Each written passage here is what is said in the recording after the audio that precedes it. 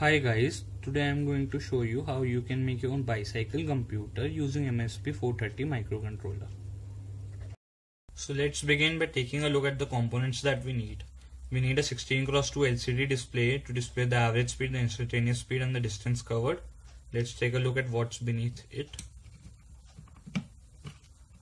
We have a MSP430G2553 microcontroller. Power LED, my 0.1 microfarad capacitors, 10 microfarad capacitors, a slide switch to switch on and off the bicycle computer, a preset to adjust the contrast of the LCD display. We also have this push button for reset, this push button to display the average speed when it is pressed. We also have a USB to supply the power. We have LM1117 voltage regulator to regulate the voltage from 5 volts to 3.3 volts as required by MSP430. We have a DRV5053 Hall effect sensor. We have male headers, female headers, and we also require a power bank for supplying the voltage.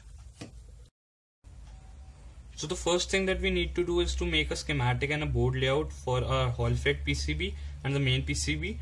I have used Eagle software for that. You can use any other software that you want to use. So let's take a look at how our bicycle computer actually works. The distance traveled by the cycle would be equal to the distance traveled by the wheel of the cycle in one rotation into the number of rotations the wheel undergoes. So the distance traveled would be 2 pi r into n, where r is the radius of the wheel of the cycle and n is the number of times the wheel rotates.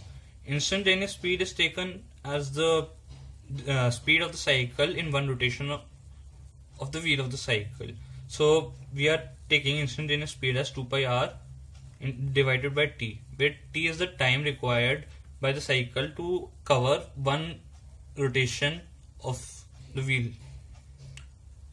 Average speed is taken as the total distance traveled by the cycle by total time taken, which is equal to 2 pi r n divided by sigma of t. So how do you measure the time period t? Time period t is the time taken by the cycle to cover a distance equal to 2 pi r. That's the distance traveled by the wheel in one rotation.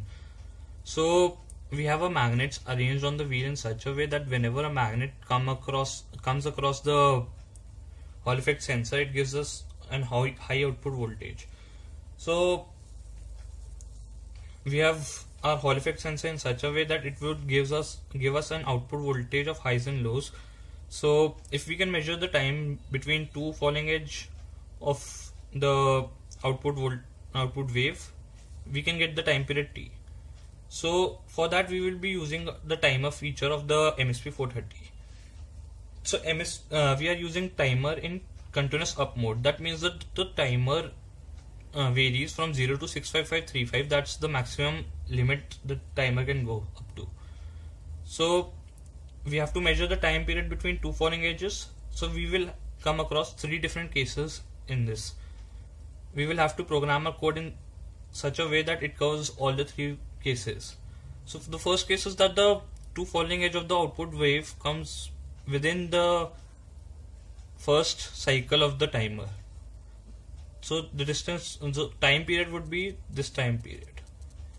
The second case would be that the two falling edge comes between two consecutive cycles of the timer.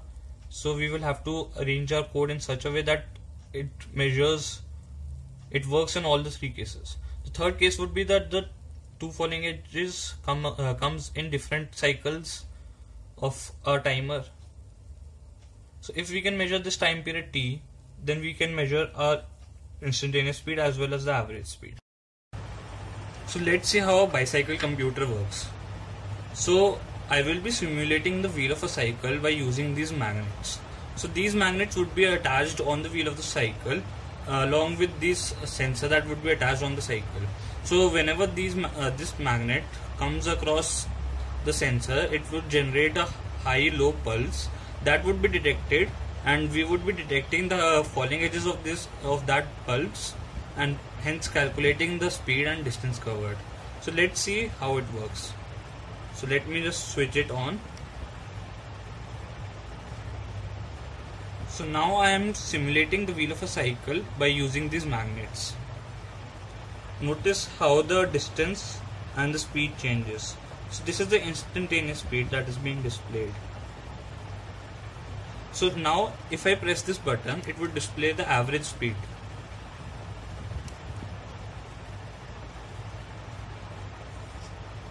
Continuing again.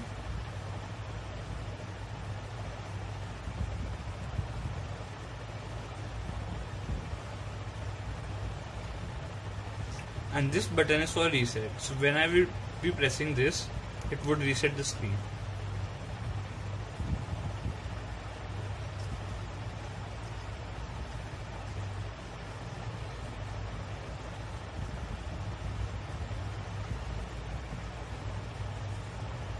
So when I remove these magnets, that means that the bicycle has stopped.